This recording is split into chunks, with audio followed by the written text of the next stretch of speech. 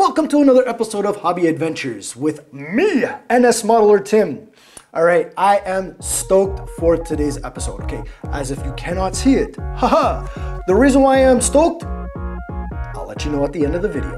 But for today's video, we are gonna be talking about programming the DS64 with the ESU ECoS2.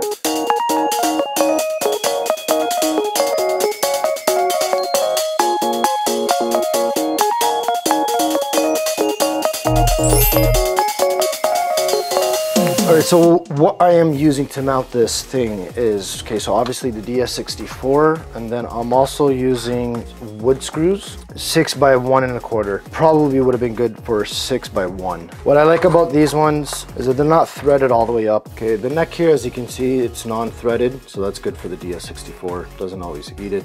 But like I said, maybe a 1/4 inch smaller would have been nicer, but that's okay. Okay, so this box right here is actually where the controller is. And then this is right underneath the passenger line. So this is the ECoS detector. I figured it would probably be good just to mount the DS64 right behind it. So right here, and then at the same time, I have enough room here to run a power supply for the DS64. So run the cord right through there, underneath there, and into the power bar, which is right there. Then at the same time, I have some leads over here for my bus, and I can run it right into the DS64, so we're good. All right, so before we go on with the video, I want to just talk a little bit about these two awesome multi-purpose accessory decoders. On my left, I have a DS64. On my right, I have a ESU Switch Pilot. Both of these devices has 4 ports. Accessory addresses going through 1 through 4. Having both of these accessories decoders, I'm actually gonna be going with the DS64, and let me tell you why. Let's take a closer look at the ESU Switch Pilot.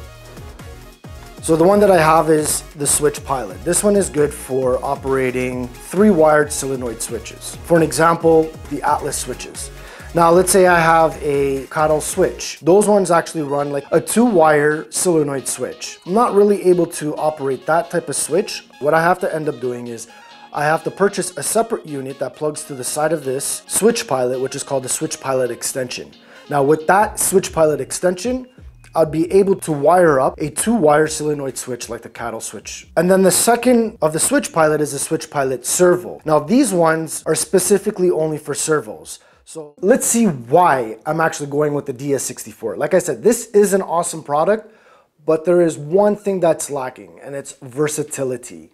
Yes, the DS64 is more versatile than the ESU Switch Pilot. So let's take a closer look.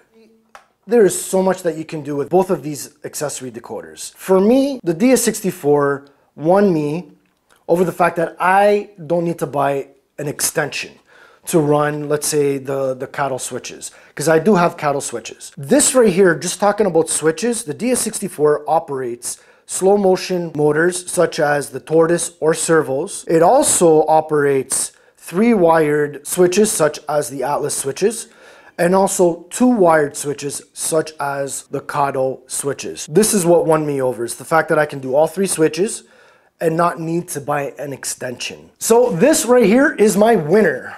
Let's head over to the ESU ECoS2 and let's see how they organize their switches.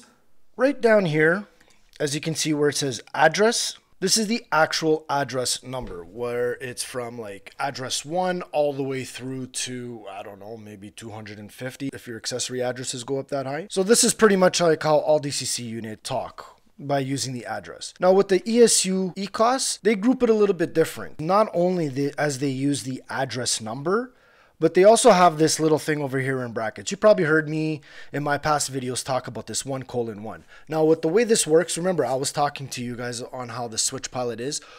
Each device has 4 ports, just like the DS64. So the first number that you see over here is actually the device number. The next number after the colon is actually the port number. So as we increase, you'll see address 2, device 1, port 2.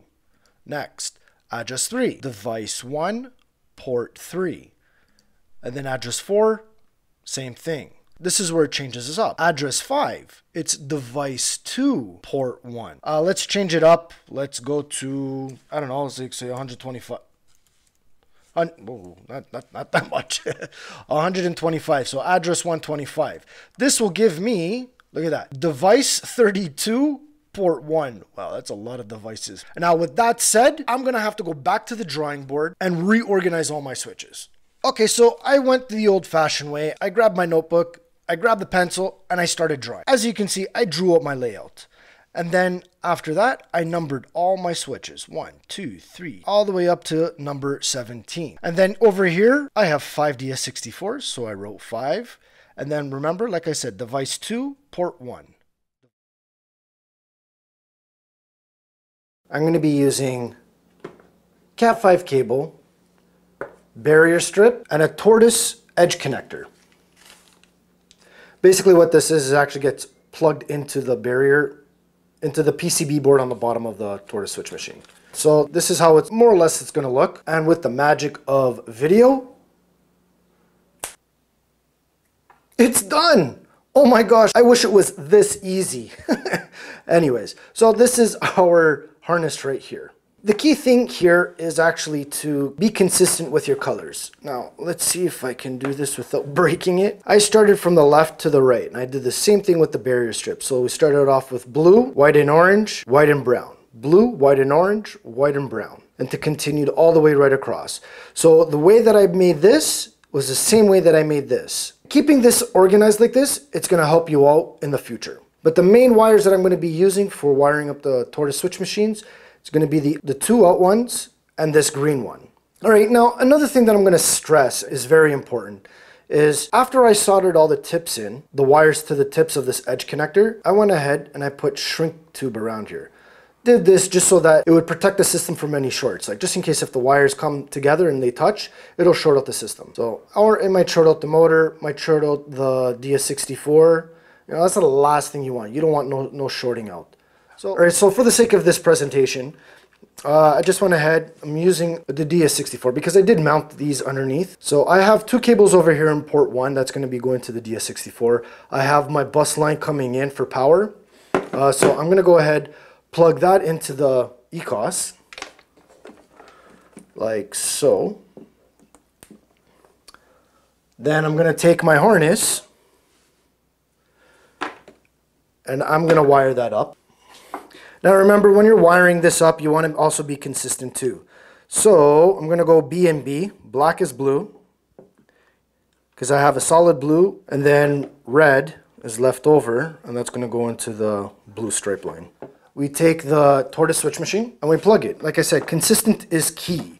So all of these edge connectors have numbers on one side and no numbers or writing on the other side. So I am plugging all of my edge connectors with writing towards where the throw bar is going to be. So it's all going to be like this. Not like this, but like this. And as I said, consistent is key. You need to follow this all through all of your switches or your Tortoise switch machines. All right, so that is done. And that is basically wiring the Tortoise switch machine. Now, having this barrier strip allows me to throw in, let me say, the wire for the frog, this green one. And then at the same time, I can also wire up some LEDs for the switch light, for the traffic signals on the layout. As well as if I want to, I can hook up directly momentary buttons or switch buttons. So I can have them, you know, mounted to the side of the layout, and I can operate the switches from the button or from the ECoS.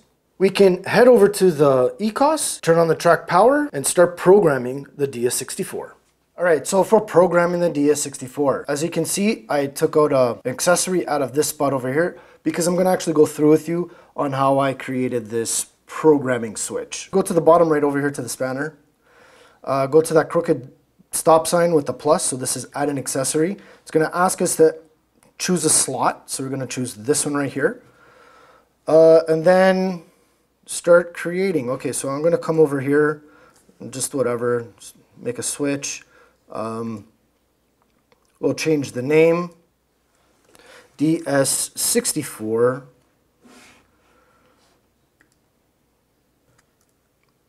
program. Go down to the next line, and then I'm going to leave this alone over here where it says accessory.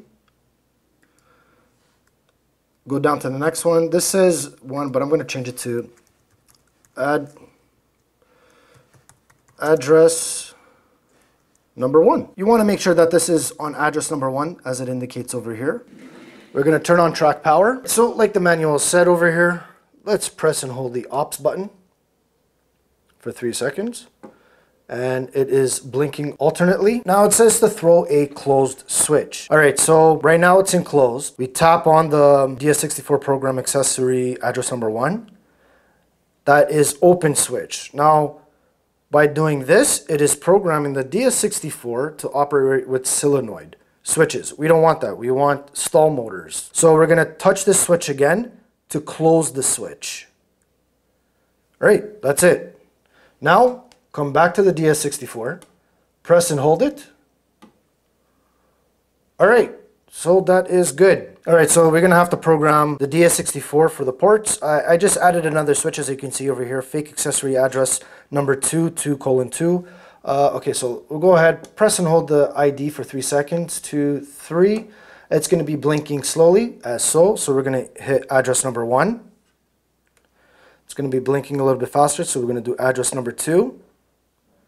A little bit faster, 3, and then 4. And then it's going to do the heartbeat pulse, which is good. So let's try out the DS64.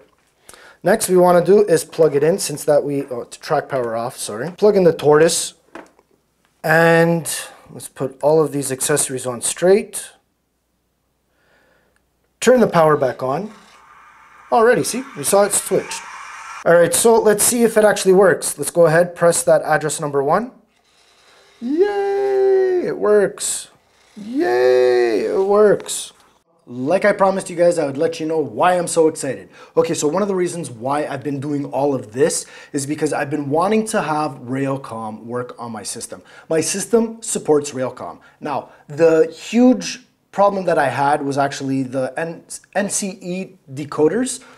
The NCE decoders are not capable with the Railcom systems. Once I had the Railcom activated on my ESU ECoS2, it actually, anything with the NCE decoders, it just did not work.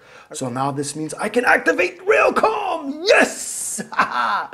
Okay, that was a little too much, over the top. But that's okay. Railcom, if you guys are wondering what Railcom is, I'll leave that for another video. Until next time, keep on modeling.